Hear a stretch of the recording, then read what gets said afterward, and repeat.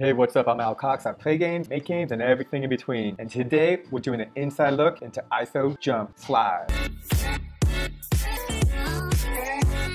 Okay, so ISO Jump Slide has been on my checkout list for a while. What I find most fascinating about this, actually, before I start talking all about it, let's just take a look. Here we go.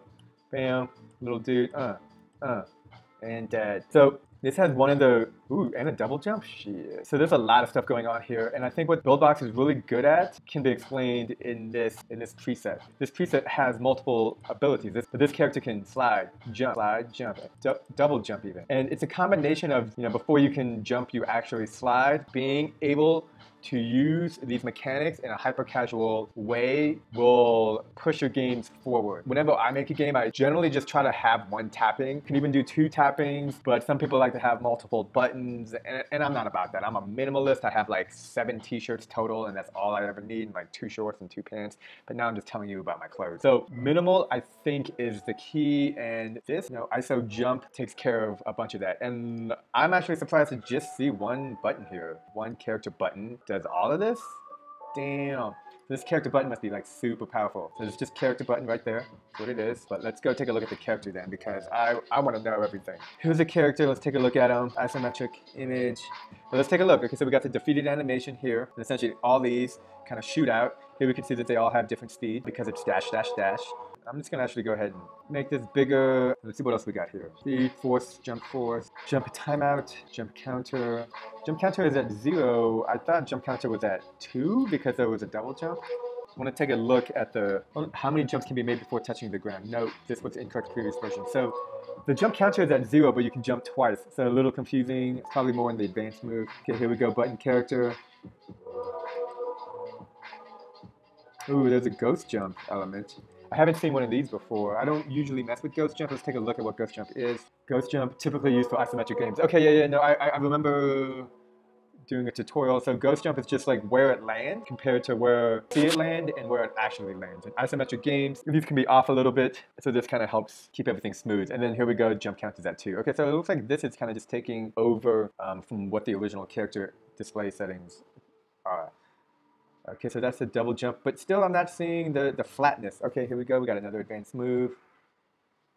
Mathematical replace animation move. So this is on the start. Okay, so here we got here. This is a shadow. Oh, this is cool. So what is this? The ghost jump feature. Okay, so I didn't know this. In the ghost jump, you have the stats for the character, and you add a ground element because, of course, it's in the air.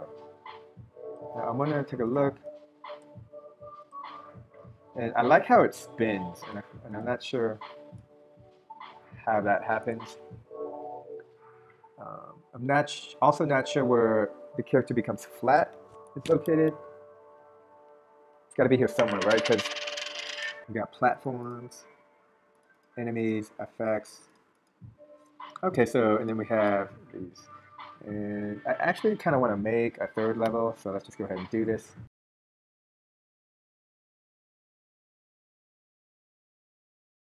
So this is at a rotation of -15, so I have to be observant of that because this is an isometric game. Oh shit, I feel like that's kind of what I was trying to avoid. Okay, boom.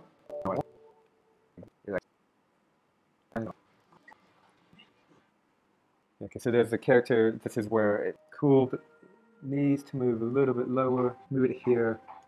It seems like hopefully maybe the character can squeeze in between there.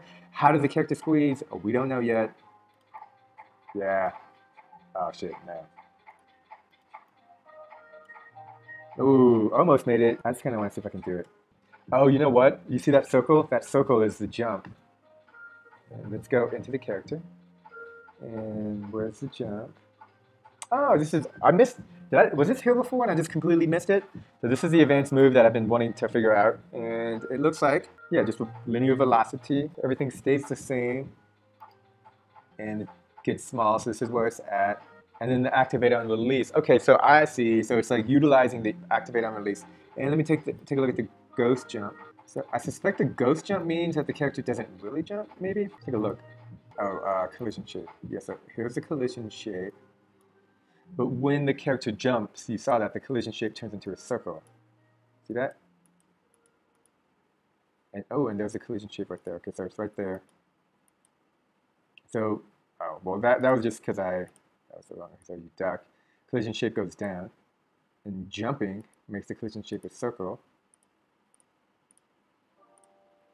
See, isometric games, I'm just bad at it. This is why I don't. Shit, okay. Duck. So see the collision shape of the character. So now I'm just trying to find the collision shape of the character that's a circle when the character is in the air. And I would like, let's just go flat. So this is this is an advanced move, and I just called it flat. But it's cool because the advanced moves also have collision shape. So when you're doing an advanced move, like the advanced move could be anything, a swipe, a button, whatever. You can also change the collision shape, which is pretty magical. 0 timeout, activate on release. This is it. Here it is. Oh my god. Where was I looking? Okay, this is it. This is a dude. And I just need to move this up. Oh my god, it's not moving up. Oh, it doesn't want to move up. Okay, so I'm going to try a polygon. Essentially, check this out. This is a good little tip. You've waited here. You made it here with me looking for the collision. And it was right there in the ghost jump, which is where it was the whole time, and I just missed it. Okay, so here it is. And you see how this is in the middle, okay? 0, 0, that's how I know it's in the middle. And the collision shape, now this was up here previously, and you cannot move it any higher because of where the current character is. You just can't. You see this little shape that says, hey, you can't move it up anymore. Luckily, I'm a genius and I know how to get around that, so let's take a look. So what you do is you just take the actual shape and you move it up. Let's move it up. I don't want to move it up. So now it's up 150. And now this is just completely off, so I just go ahead and move this up here. Now, the collision editor has it up here, and the original character is here, so now I just move the character back. Okay, now the character is back to 0, 0, and the collision editor is way up here. Now you have to be careful not to touch it because the collision editor is higher than it wants to be. I'm better at these. Yeah. See?